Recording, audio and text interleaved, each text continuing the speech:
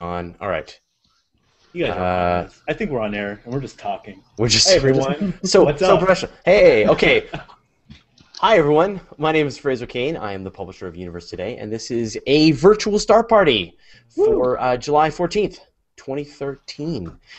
So we're having a few technical issues and a few last-minute issues and bad weather across these this North America of ours. So I think we've worked through them, but unfortunately or fortunately, we've only got 2 live telescopes with us tonight. So we will. So it's going to be the Gary and Corey show, which will be great. Yay. But I also want to introduce sort of a new person who's going to be joining us in future weeks. He's joined us last week and had a bit of some technical problems. And this week we've got him settled down, but he's got dark sky. It doesn't have clear skies, but I wanted to sort of introduce you, and he's going to share a few pictures while we go through some of the live stuff. So this is Chris Elliott. Hey, Chris. So where are you located, Chris? I'm in North Tonawanda, New York. Okay, As I could tell by the Buffalo Sabres hat. Yeah, I know. Yes. And are you like how are your skies where you're located?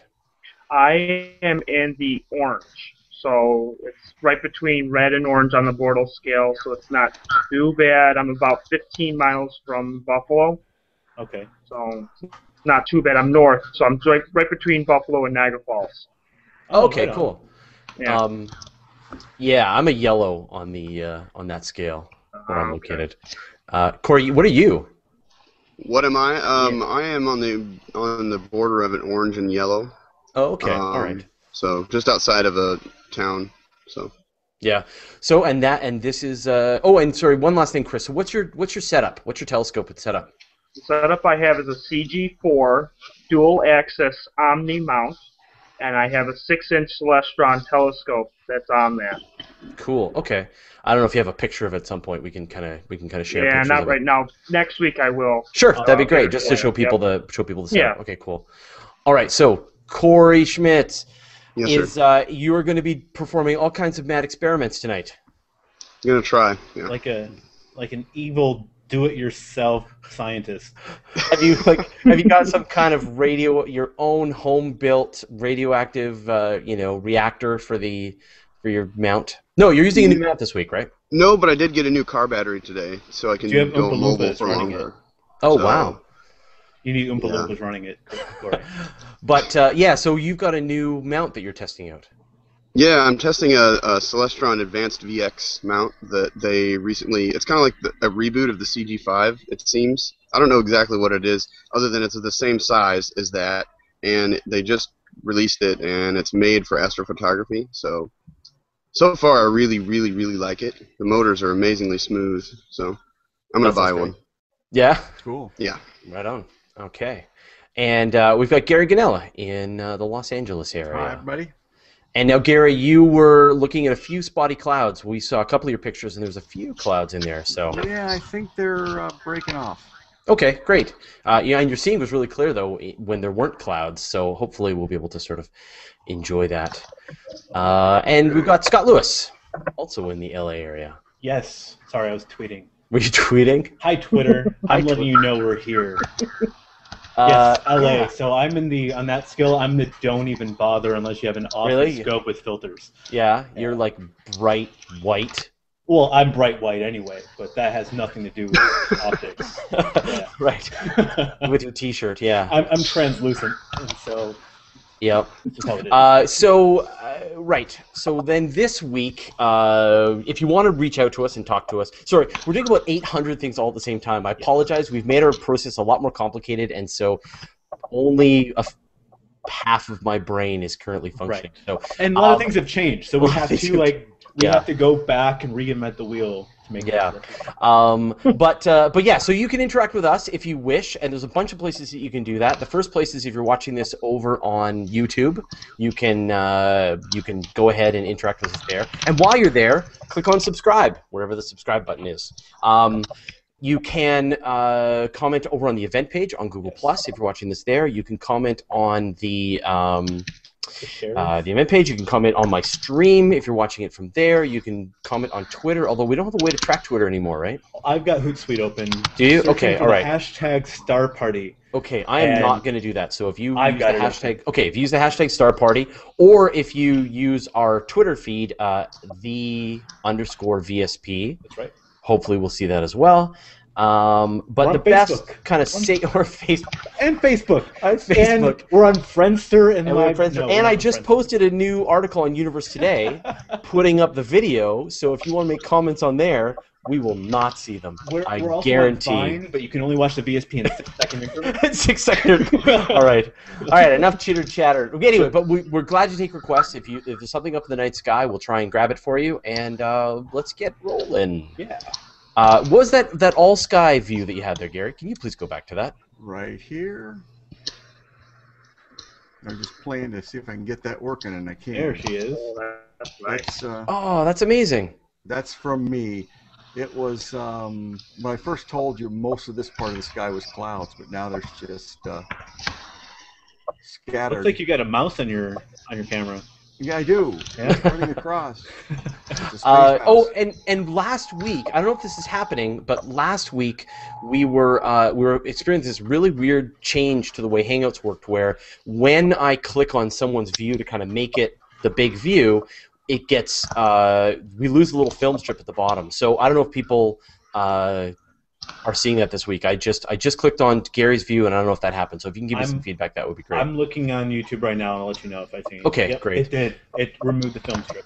It did, yeah. Okay, so this is the new feature. I'm not a fan. All right. Jeremy Taylor says, cool new mic. Actually, this is my regular mic. I just usually have my lower third in front of it, so you just don't see it. Yeah. I just haven't put my lower third. There. You have all your magic showing. You have the lights behind you, and your mic showing. Yeah. My telescope right over there. And your epic beard. Yeah, that's where his real power comes from. Yeah. All right. Cool. So let's go on with the view. So I'm going to start with Corey's view.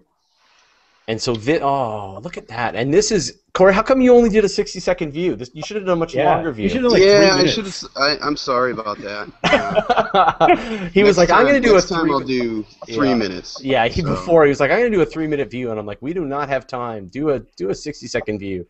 So even still, that's gorgeous. Corey. That's gorgeous. Yeah. So what is this, Corey? This is the Trifid Nebula. I don't remember. Is it M8 or M20? Which one, Scott? Go. M20. Nice. 2-0. Oh, that's M20. All right. So NGC 6514. I can actually fit M8 and M20 in the same field of view in this particular scope, and I have that, but I haven't processed it yet. But anyway, I just did this one because it was fast. So. And I think it's important for people to understand that we are in nebula season now. So, in the spring we were in galaxy season, and now it's summertime, and we're in nebula season. So, expect to see all of our favorite nebulae. All right, I'm going to try moving over to Gary's view now. Okay, this is M16, the Eagle. And I can zoom in a bit. This is a 60-second bin 2x2. So I've got quite a bit of room to zoom in on it. Very good. But here's the famous pillars of creation right there. That's awesome. I approve. I can even make out the dark lane between these two pillars. But that is from my backyard right now. Yeah, and it's really important to understand that you're actually in a terribly light polluted part of the world, possibly the most light polluted part of the world, and you're able to get probably worse. Is it? Yeah, and you're able to sort much. of yeah, and you're able to get this. So so the Eagle Nebula, and this is where we really want to have Thad here to explain stuff. Otherwise, it's just another stuff for us to do. So M16, Eagle Nebula, and it's an emission nebula, so this is a star-forming region. And those pillars there, those are actual sort of regions of star formation. And what's really interesting about this, and we've done a bunch of articles on this, is that though we're seeing those pillars as they were about 7,000 years ago, because the Eagle Nebula is 7,000 light years away. And so there's a bunch of really bright stars in that same area which are just about ready to detonate as supernovae, because what you get in these great big emission nebulas is you get these, you get stars of all different sizes. You get big stars, you get small stars, very massive stars. And those very massive stars run out of fuel and detonate as supernovae very, very early on. And so one of those stars has probably already exploded. The shock wave from that supernova has probably collapsed and blown away the pillars of creation. So we're seeing something that probably doesn't exist anymore, which is just mind-bending. Yeah, you're thinking about it. Light has a very finite speed. So when you're talking about these large distances, when something is 7,000 light years away, that means it takes light that long, 7,000 years, to actually reach us from that point. So anything that happens between that time, it's completely changed. And so I plan on waiting when I become a cyborg to see how that does change. Right. So what's going? Yeah, when you into your third robot body. But so what's going on, right? So the Spitzer Space Telescope observed this area a couple of years ago, and they found that nearby regions seem to have been disturbed by a supernova that went off about 8,000 or 9,000 years ago.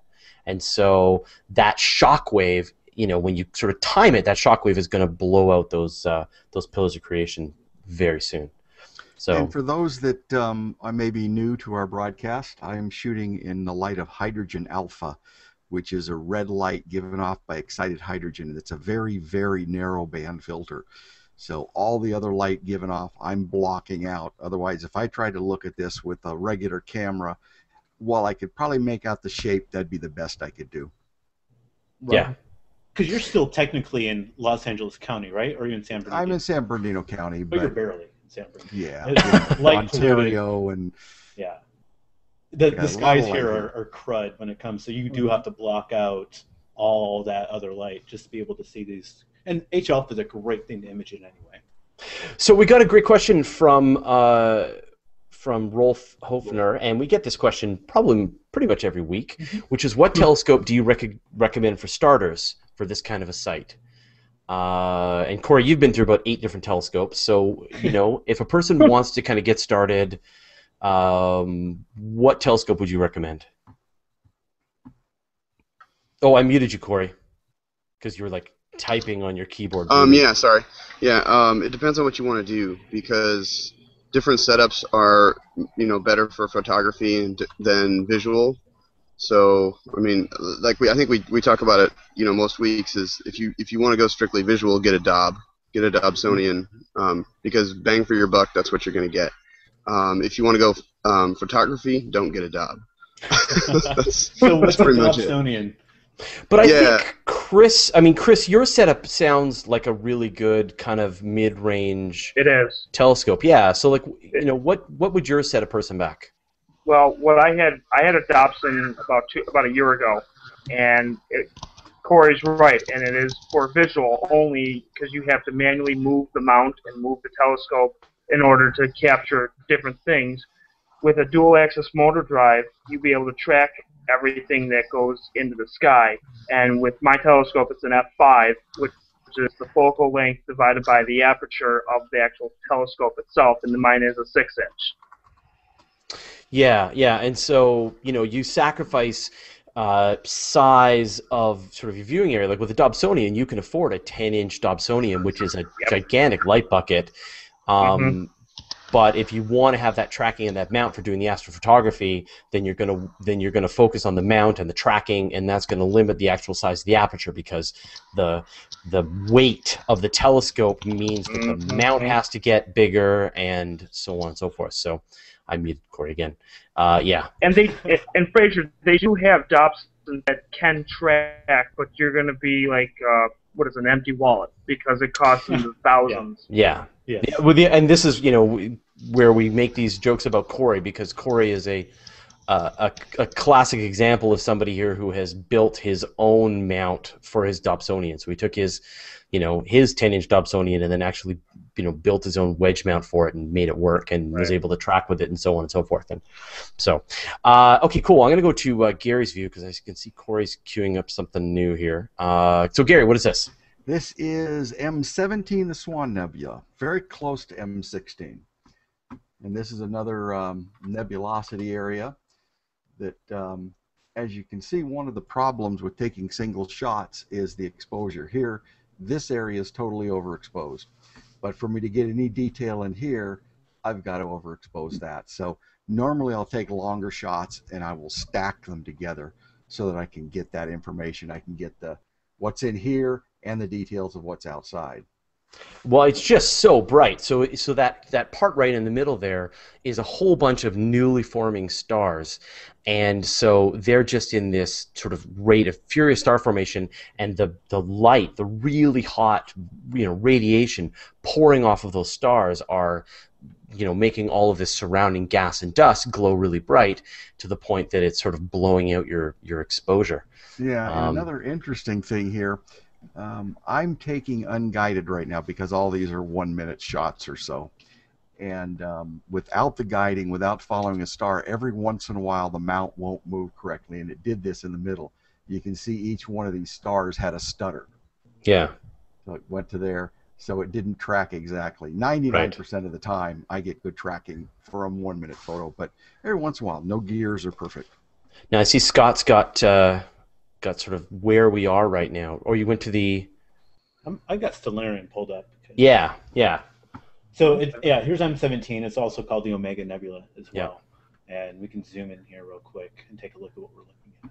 It's also called the Lobster Nebula.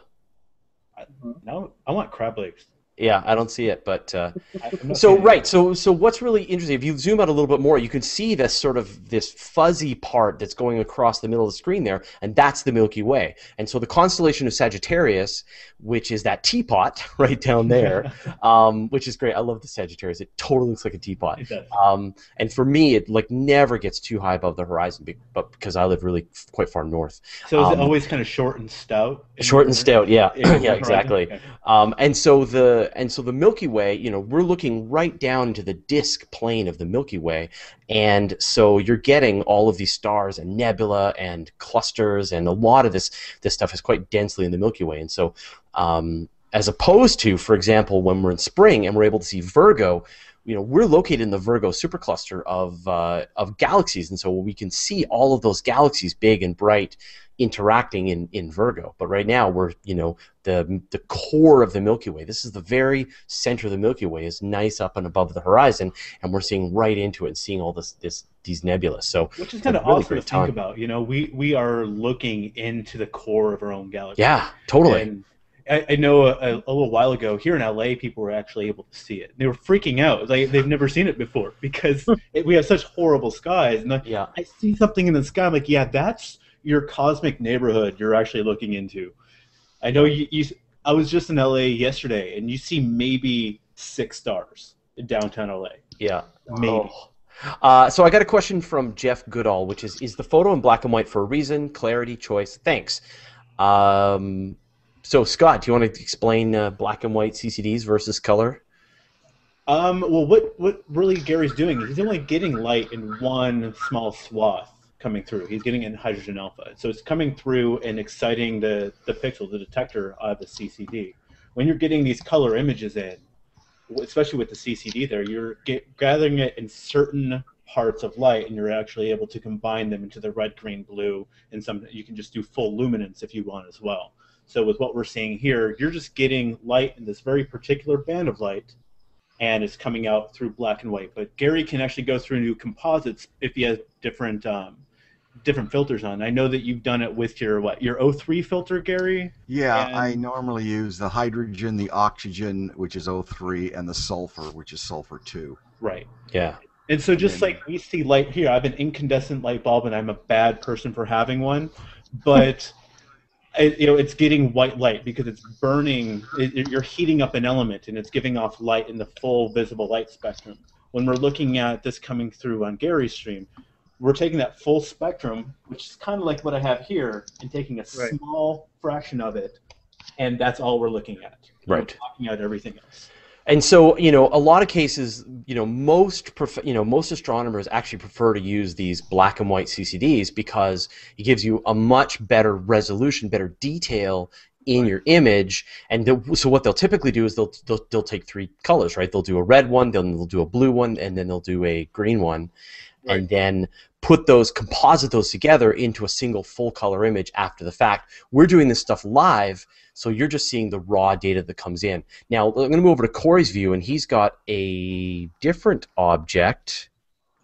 Yeah, this is M8, the Lagoon Nebula. Right. Okay. So so you can see it's in color with what Corey's got, and in this case, Corey he's just connected up a DSLR. So like a Canon, it's like a T3. T3i, right? It's a T2i. A T2i, yeah. So he's just hooked up a DSLR. It's also been modified to remove the infrared filter. Right. And so they're great. I mean, I've got one too. They're just a great big CCD that you can stick right in front of your telescope and gives you a really great view. So both methods work. For the virtual star party, I like the color CCD because you get to see this beautiful color, this nebulosity in it. But if you're using, but Gary's view is also great too because it gives us great detail. So you'll find if you watch a bunch of our virtual star parties, we've got so many different telescopes and so many different setups that actually it's great to just see all of this variety. So did we lose your image there, Corey? I wanted to. I'm bringing it back up. I was queuing up another one. So. Okay. Yep. So. Yeah, and that was the Lagoon, right? Yeah, this is the Lagoon. Yep. Yeah. That's just amazing. And it's the same thing. It's another it's also in the constellation. It's constellation Sagittarius. You've got really really bright star forming regions in it. And it's here's where we were. If you want to see our sure, yeah. We were right here with Gary's view, and now we're over here. So here's Sagittarius again, right through the Milky Way, and we're able to get in right here, and that's what we're looking at with Corey's view. Yeah. This beautiful red area. Are you doing the same, Gary? Yes. Okay. And for some reason, my connection to my scope has gotten very slow. You can see how it's building the picture. Yeah, I can see that it's filling in very slowly. Is your telescope using BitTorrent in space? Yeah. It must be. I think it's Snickernet. There we go. Oh, look at that. Oh, right. And we always talk about this, how the way you've got it rotated, it's the Borg. Yeah. It is the Borg. Yeah, I think I'm hard to tell my rotation. I got a request for the Hourglass Nebula. I think it's up. Yeah. But this one I've done at no binning. You mean the dumbbell? Is the Hourglass down right now? Is it the dumbbell nebula? You mean M27? Let me see. I mean, I've never heard it called the Hourglass, but it Yeah, looks like let's do an the hourglass. dumbbell. Yeah, let's do the dumbbell. Okay, I can do that. Okay. What I've got up right now is the Sagittarius star cloud. All right, I'm going to move to that. Wow. It's full of stars. And this is a 90-second exposure now. And you can see that there's a couple of knots, a couple of star clusters. I mean, your field of view is so wide that you're just getting all kinds of stuff, right? All at the same time. So why is it called the Sagittarius star cloud? I haven't heard that term before. I think that the cloud itself is actually the small cluster in the middle. It's M24, and it's just, it's not quite a globular cluster, but it's denser than an open cluster. So. Yeah. Okay. So it is M24. Yeah. I'm not going to go into technical details on it because I'll get them wrong. Come on, get them wrong. It's all right. It's got about 1,000 stars in it. A lot of stars, and I threw them there because I have a really good arm. Nice. Too technical. So I'm looking up the Hourglass Nebula. I'm not finding a designation, but I have found where it's at. And I can put it into the chat here. It's right ascension and declination coordinates if you guys want to look for it. Oh, Kevin's saying it's inside the Lagoon Nebula. It's in the Lagoon Nebula? What? Well, then you just saw it. It was right there. You just saw it. You saw it I want twice. to see the creature from the Lagoon Nebula. Yeah, I'm going to go back to Gary's view here. I'm shooting the dumbbell right now. Okay, that sounds great. Since I did this with no bidding, so it's the full resolution of the camera, here's my field of view, and I can zoom in these areas and see like these shock waves. Yeah. The dark areas. Let me go a little bit. I can go a little bit more and get a little more detail.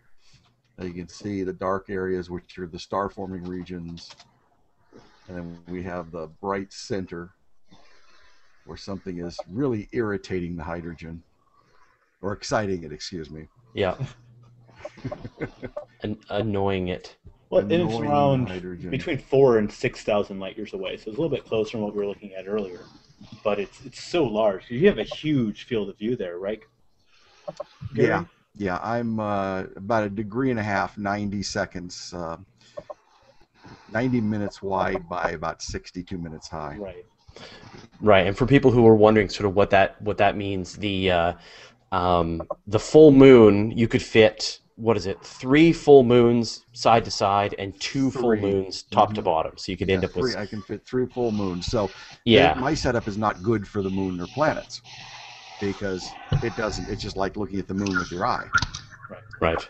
And that also gives you a perspective of how big these things are in the sky. If you could see them with your naked eye, they would be huge.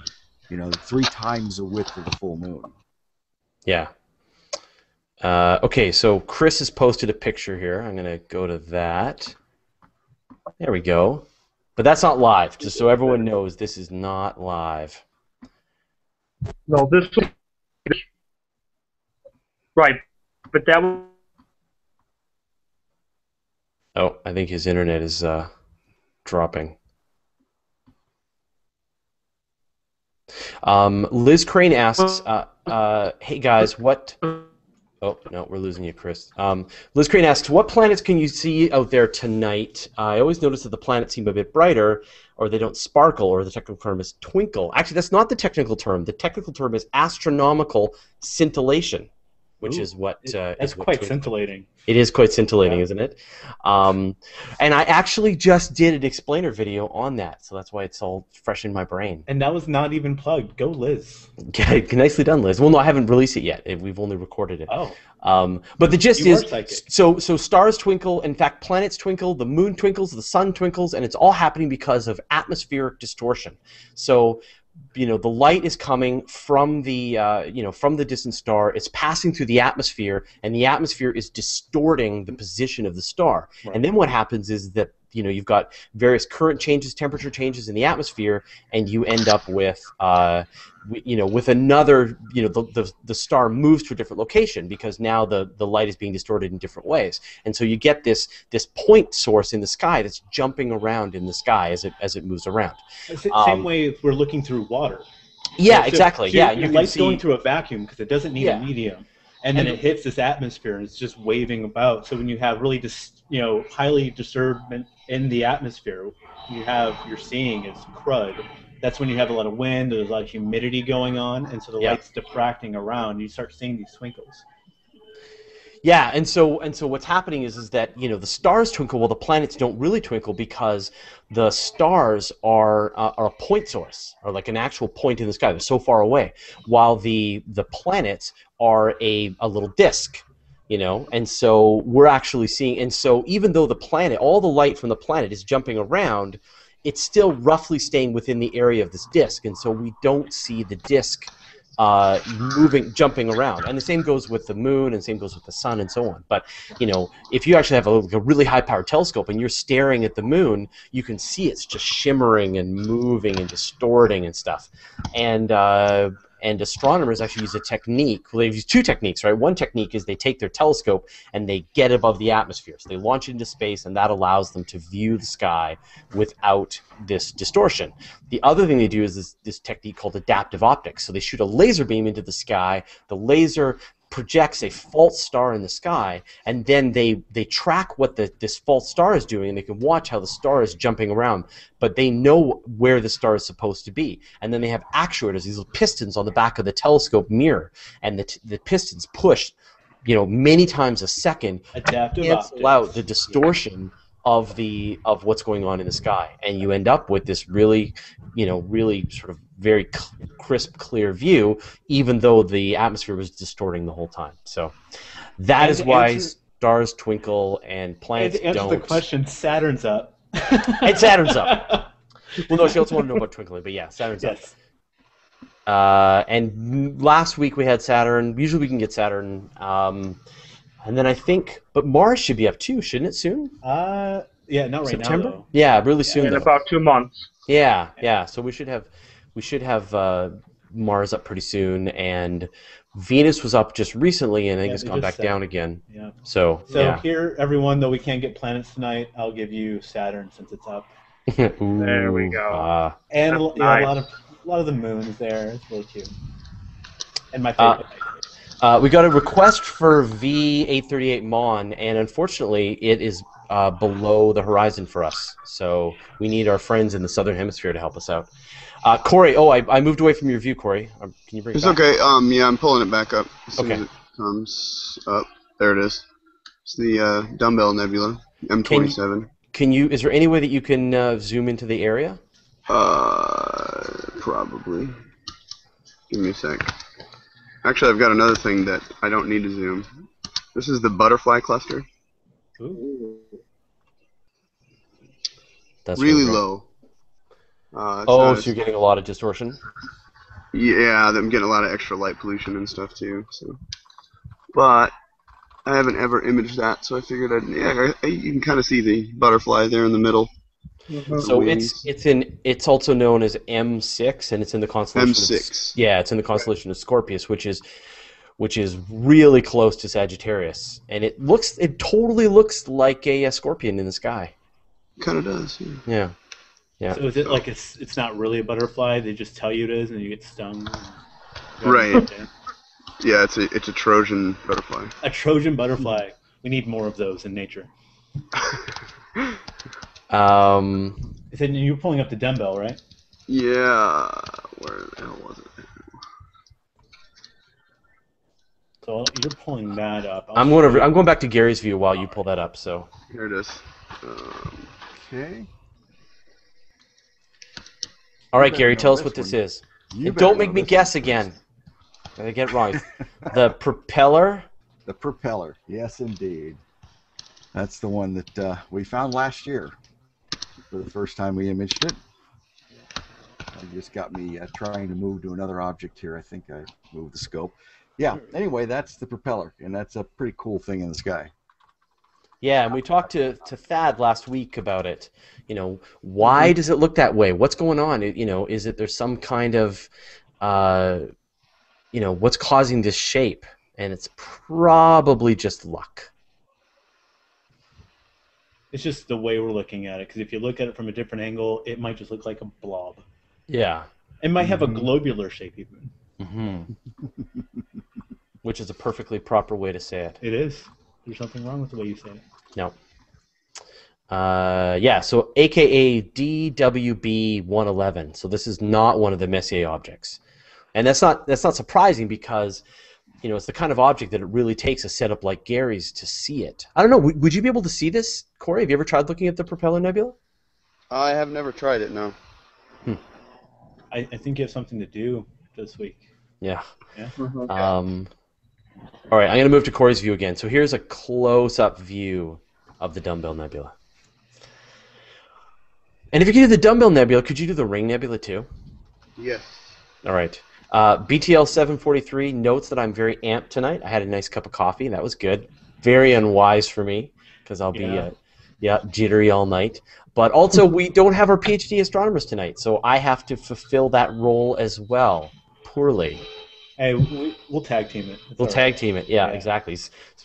Scott and Fraser with our degrees. If you add them, no, you know what? We still don't even make a master's degree between the two of us. So. No, we don't. Gary, have you got a PhD in something? No. No, I don't. I have a PhD in awesome sauce. Do you? Does that count? No, it does not. Kevin Franklin notes that Neptune is also out. And if Neptune's out, then probably Uranus is out. And probably Pluto? I don't know if Uranus is out. Yeah. I can look. No, Uranus is in the Earth. No. Yeah. The Hourglass Planetary Nebula. And BTL 743 is really trying to find this, so. Oh, yeah, I forgot.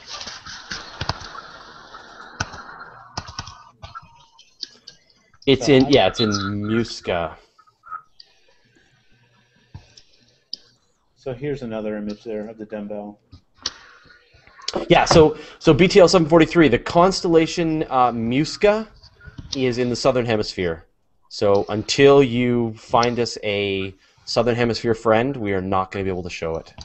And we have some southern hemisphere friends. We just do. need to find a way to bring them in a TARDIS and broadcast from the past or the future into the VSP.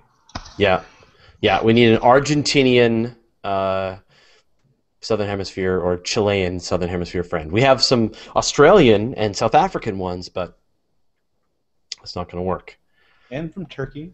And from Turkey. That's not the southern hemisphere. No, he's barely in the northern. Yeah. We need more astronomers from across the globe. Yeah, exactly. Oh, Corey has changed his picture. Well, back to the butterfly. See if there's any more questions here. When will amateurs get adaptive optics? When you have the money to pay for adaptive optics.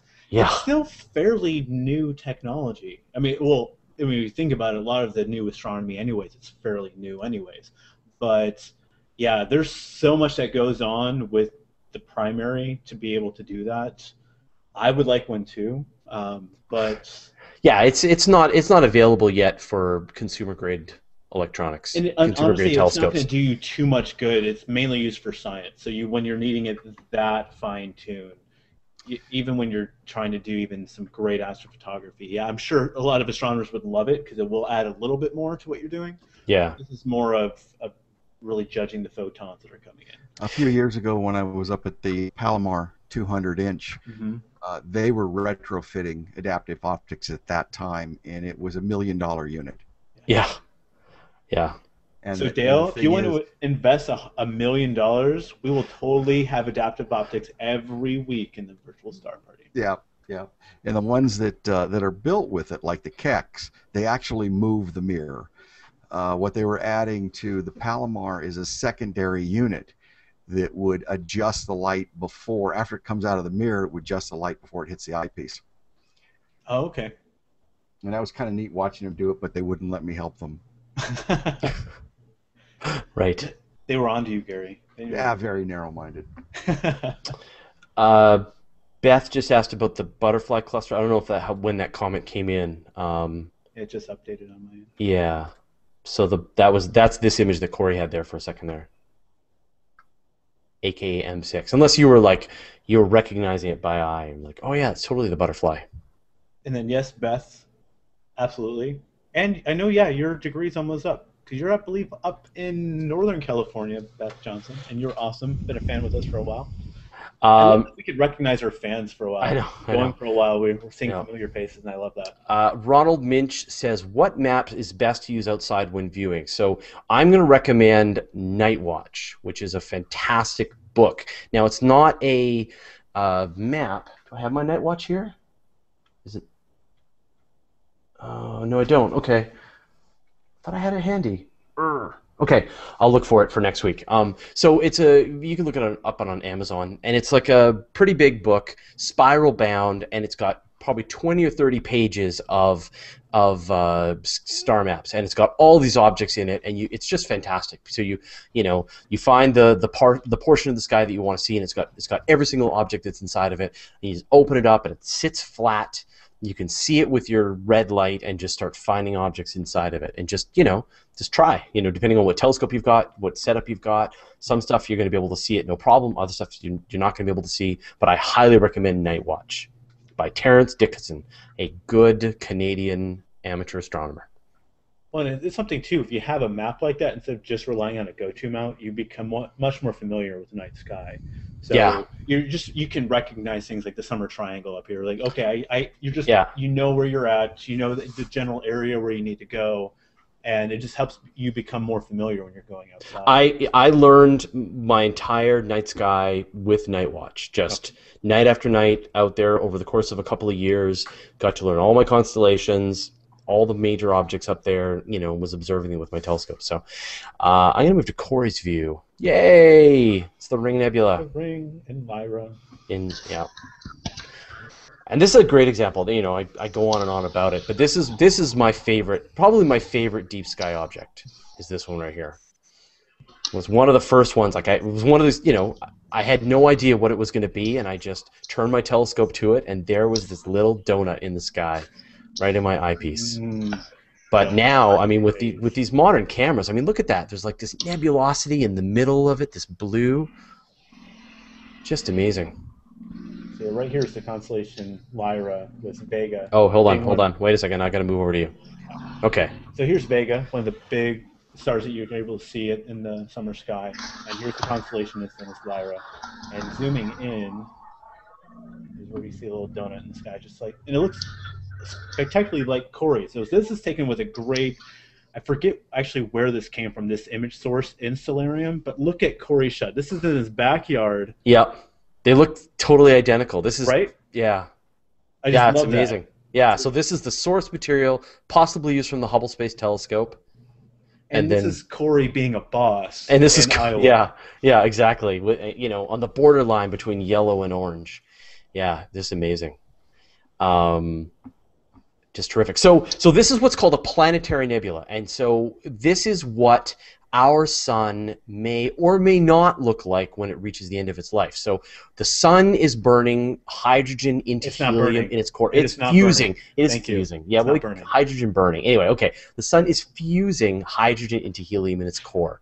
And over time, it's going to run out of hydrogen in the core, and it will have mostly helium. And when that happens, then the sun is going to sort of puff out and switch to helium burning, and that's going to cause it to sort of expand out into this gigantic red giant. So that's what Betelgeuse is, although it's a different kind of red giant, and a lot of the red giants that we see in the sky. And then it's going to collapse back inward once it sort of runs out of that helium fuel, and it's going to puff out these outer layers into what's called a planetary nebula. And so you get these sort of outer layers that just sort of puff out there. And there's tons of these different planetary nebula, right? There's the Ring Nebula, there's the one we already saw, the Dumbbell Nebula, there's the Hourglass Nebula, which we've been madly researching, which we are not able to bring you, and a ton of other ones. We've got the Saturn, the Blue Snowball, there's a ton of other nebula like that. And each one is very different. There's the Helix Nebula, the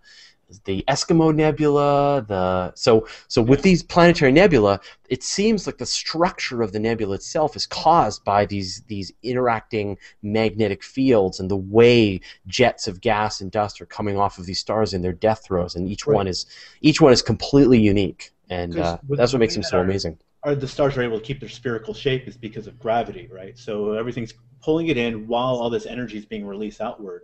Well, when it fuses through all the hydrogen and moves to helium, it has a much smaller core, and so it's trying to pull that under. That's why a red giant gets so large, because the density of matter there is so small that's not able to actually contain it all in. The mass is not, there's not enough mass in a star like our sun to start fusing those heavier elements, and so there should just be much more of that radiation coming out, and not enough gravity to be able to pull it back in, which is why it starts sloughing off into space and puffing out. So yeah, that's great. I'm going to move to Gary's view now.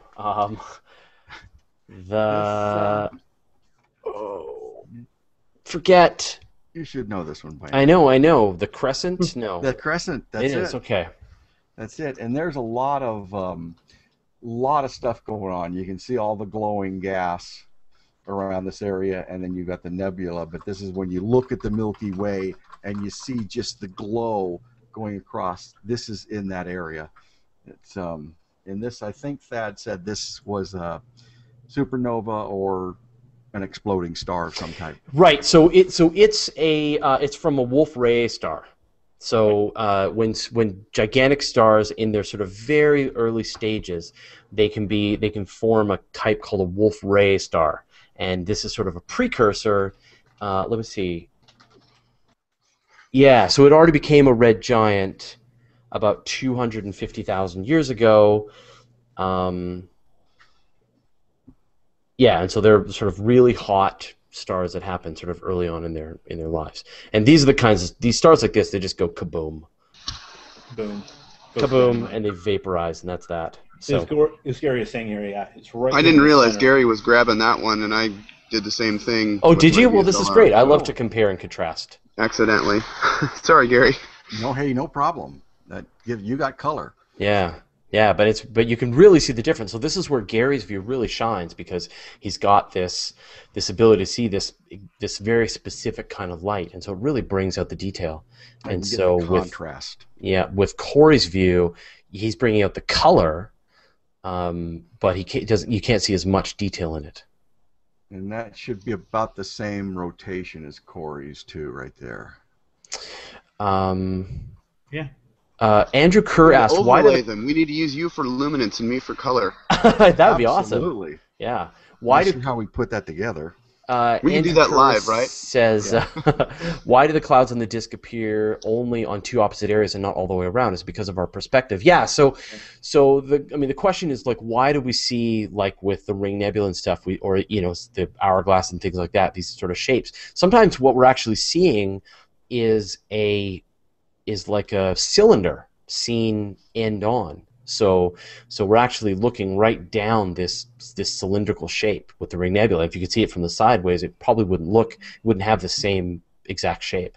So what you see as a planetary nebula just depends on the orientation of how we see it. Ingroup asks, can anyone recommend an app for the iPhone that will read the screen while you're observing?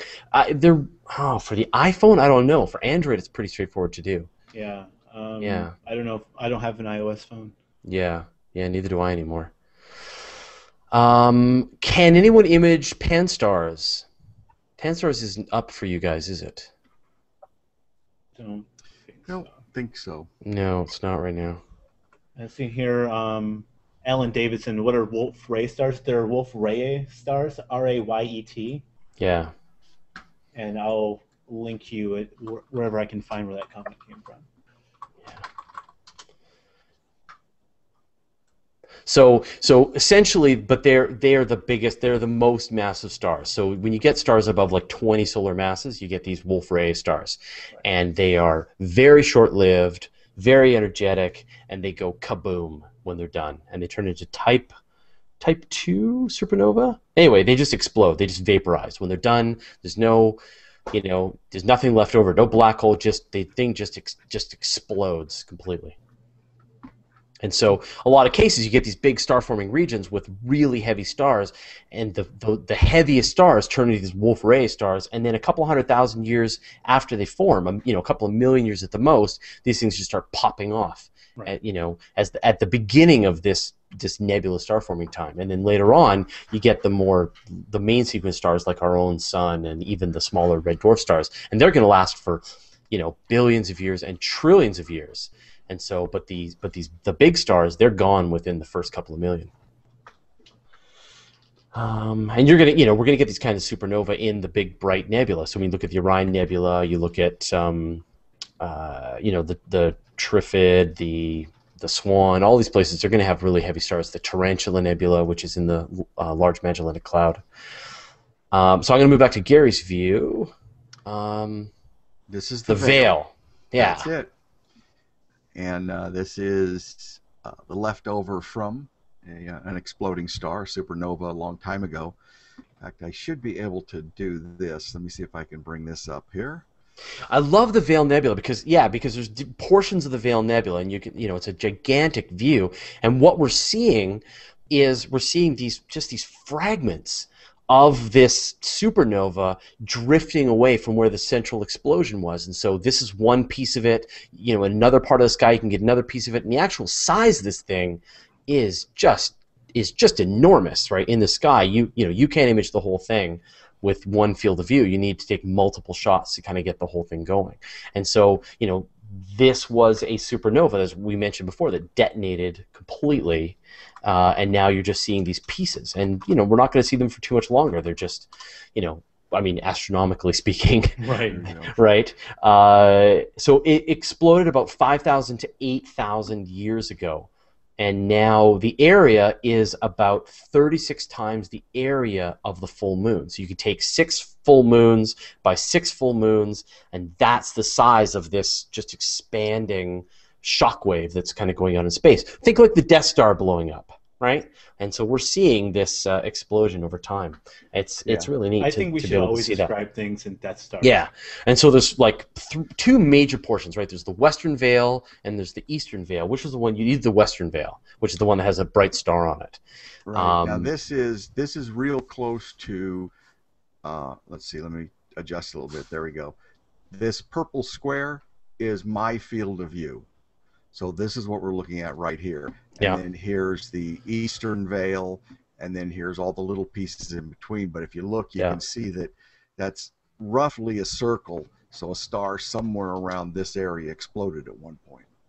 Got a question from Alfonso Riviera. Don't we have a 3D-enabled satellite that can take a shot of a nebula in its full form instead of a 2D image? I'd seen a great stitched GIF a while back. So what you're thinking of, and I forget his name, but he's Finnish, and we've posted pictures from a lot on Universe Today, but he makes these things by hand in 3D. So what he does is he takes a two-dimensional image of a nebula and he sort of figures out where the various pieces that we're seeing in the nebula are probably in relations to each other in 3 dimensions, and then he 3D animates the view. And I wish I had one. Scott, can you find one and maybe we can just show it in a little bit? Yeah, I can try it. Yeah, you know what I'm talking about, right? You know the guy I'm talking about? Yeah. We've oogled over his stuff for, many months. Well, and to answer the question, we can't take all views because we can't get out there. Right, so the only way that we could get a 3D image of a nebula is if we could go to 2 different locations very far apart. So if we could take one telescope and move it out to maybe Alpha Centauri and then keep one here, then we could make a 3D view of a binocular view of a nebula. But we just can't do that without being able to have that kind of distance. Now, astronomers do use a method called parallax. Oh, there we go. To figure out the distance to objects. And so what they do is, they'll take a look at the view to a star when the sun is on one side, or when the Earth is on one side of its orbit, and then they'll move over to the other side of the orbit, 6 months later, and they'll take another view, and then they'll use that to try and figure out how far away these objects are. Yeah. I thought you'd never use it. Yeah, well, you probably don't, but they do. They do. Because just right triangles you're dealing with then. That's the main thing that they're looking at. Is because you're a fixed point, my camera right here, and it just depends if I'm looking at you from over here, looking at you from over there, and you can judge based on what's behind it, those angles, and that's actually what you use. Well, and here's the way you do this. So hold your arm out, right? Hold your thumb up, and then look at some distant object, like a light or something, and then just go back and forth with your eyes. Go one eye, then the other eye, and you're going to see your thumb moving back and forth. And what's actually happening, all right, is so then it's the trigonometry. So it's the angle from one eye to your thumb to the background object, and then the angle from the other eye to your thumb to the background object. It's like MySpace pictures. It's all about the angles. It's all about the angles. What? No? No. All right. The selfies from up top? Oh, I see. Selfie.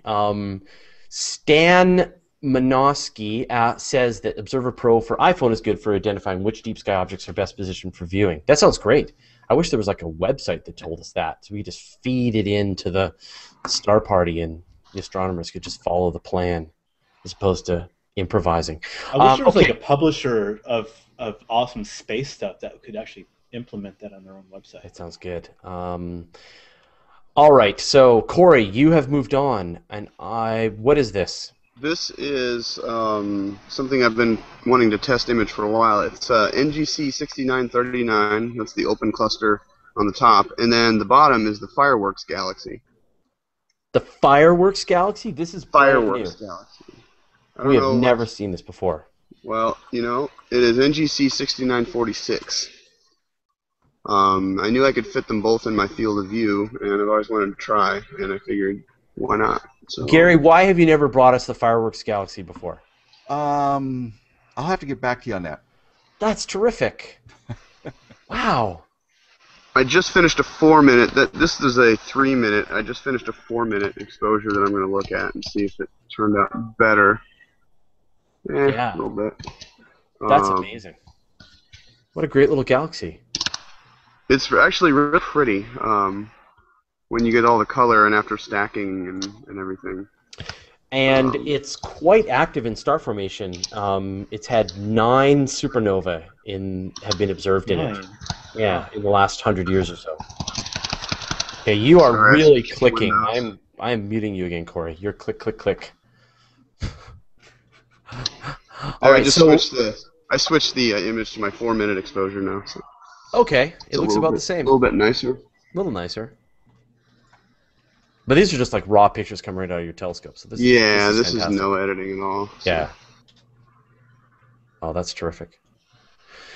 So it's 10 after 10 Pacific Standard Time, so we will probably Pacific Daylight Time, so we'll probably have to wrap things up. The time just flies. We're having so much fun. Yeah, I've got one exposing of the other side of the veil, so okay, about 30 seconds. Bring it, and I will start to wrap things up. So,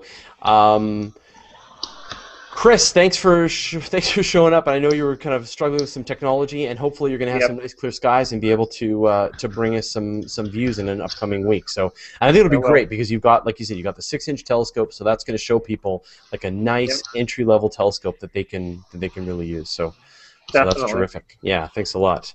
You're welcome. And Corey, thanks. Man, you are. Sorry, I hate to say this, man. You are click-tastic. What's the click coming from? I wonder. It's me alt-tabbing between all the 1,000 windows that I have. Sorry. All right. Because I don't have a headset on right now is why. Oh, for shame, Corey. You know better than that. Oh, yeah. Hey, I brought you beauty. You did. I know. Okay. We wrangled you in at the last minute to join us, so. Yeah.